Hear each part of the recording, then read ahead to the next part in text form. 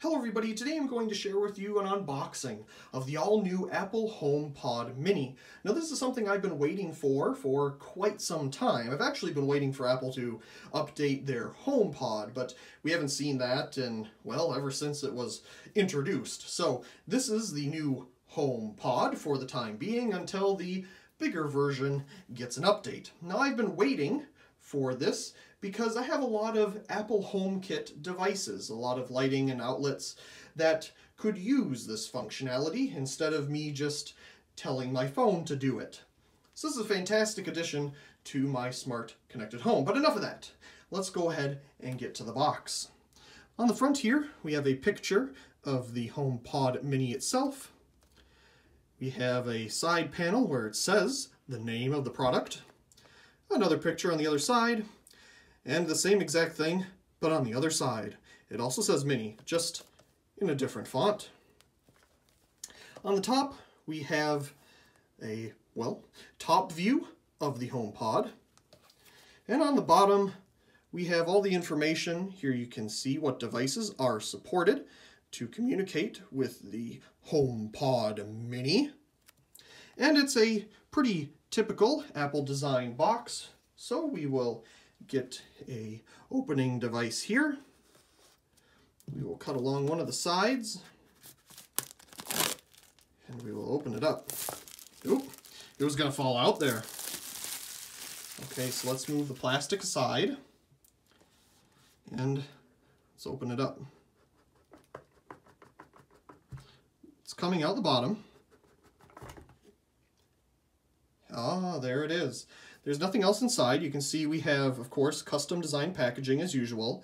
We have a little indent there at the top to help keep it centered.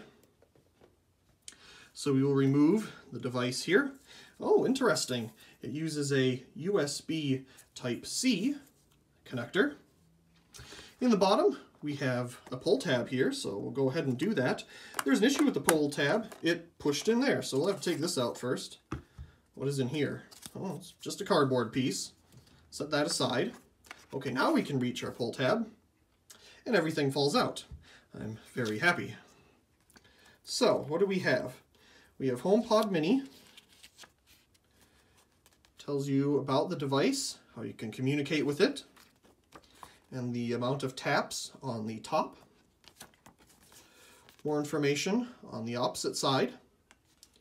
Of course, if you already have a HomePod, I'm sure this is incredibly similar to what you already have. Oh, and how interesting. There's also an Apple sticker, but it is stuck to the backing of this cardboard. Interesting, they didn't put it on a separate sheet. Of course, you could pull this tab and get it out, but I'm just going to leave it there for the time being.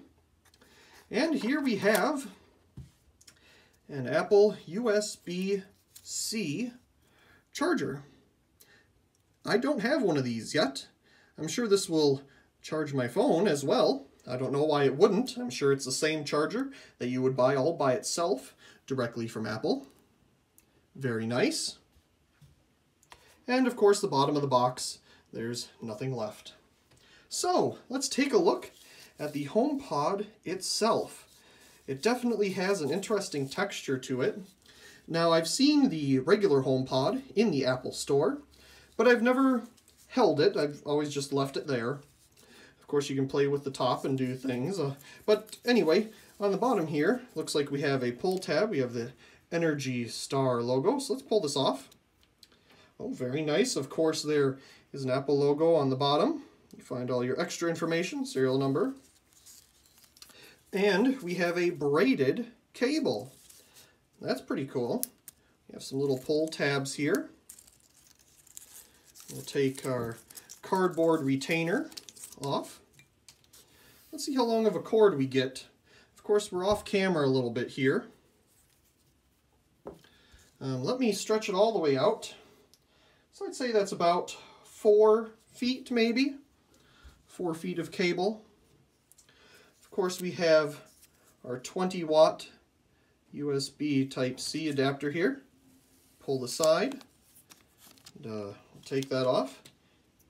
It is raining very heavily outside at the moment. Very simple. And that gets plugged in. Again, it doesn't matter what way. because it works in both directions. Wonderful. I will get a power source and let's turn it on. Before we plug it in, let's go ahead and compare it to another Apple speaker. Here we have one of the speakers from the Apple iMac G4. Of course, these were also made for the Power Mac G4, the Apple Pro speakers at the time. Now, they're about the same size, interestingly enough. However, the old G4 speaker here is a little bit bigger, as you can see. So we have the old Apple speaker technology and the all-new. Pretty neat. I'd bring it over further, but it's connected to my computer setup at the moment. And of course, with this channel being lighting, we have to compare it to a regular 60-watt incandescent bulb. And it looks like, if you were to cover up the base here, it's pretty much the same height. So there we go. Comparing it to a bulb. It had to be done. So we're going to set it down here. I do have a power source, and we will set it up. So I will plug it in, and let's see, it's not really doing anything. So let's give it a touch, and we see a loading kind of circle there. I'm going to go ahead and turn off these two lights because we're going to use the iPad to set up the HomePod Mini. Very nice. It is important to make sure, well, that your Bluetooth and Wi-Fi is on, and you just bring your device, your iPhone or iPad near, and, well, it shows right up. So we'll hit Setup. It'll ask you what room this will be in. We will put it in the living room. Let's see what it's going to ask next.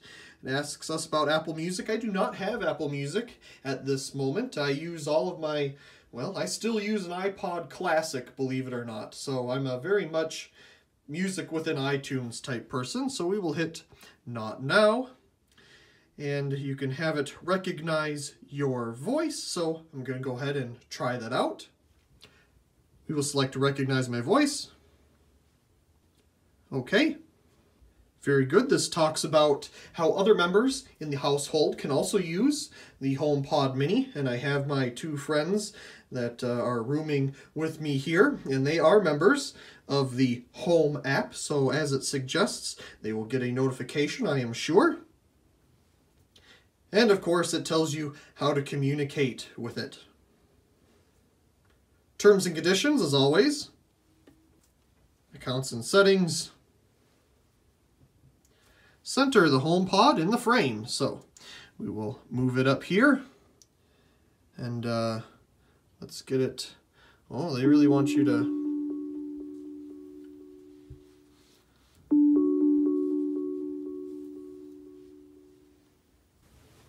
Hi, I'm Siri. Welcome to HomePod. You can't tell, but I'm waving. To get my attention, say, "Hey Siri." Let's get started. Say, "Hey Siri, what can you do?" Hey Siri, what can you do? I can do lots of things, like turn on the lights, give you a news update, and tell you about the weather. Now you try. Say, "Hey Siri, play some music." Hey Siri, turn on the kitchen light. It looks like you haven't set up any HomeKit accessories. You can connect smart devices, like lights, locks, and thermostats in the Home app. Okay, so we'll figure that out. But we'll go ahead and hit done.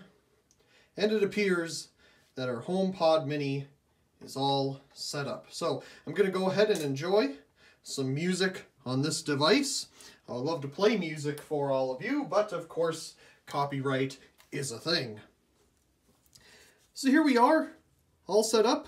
I'm sure this will appear in some type of video whenever I make one about all the lighting and outlets and all the other smart stuff that is currently here at the apartment home.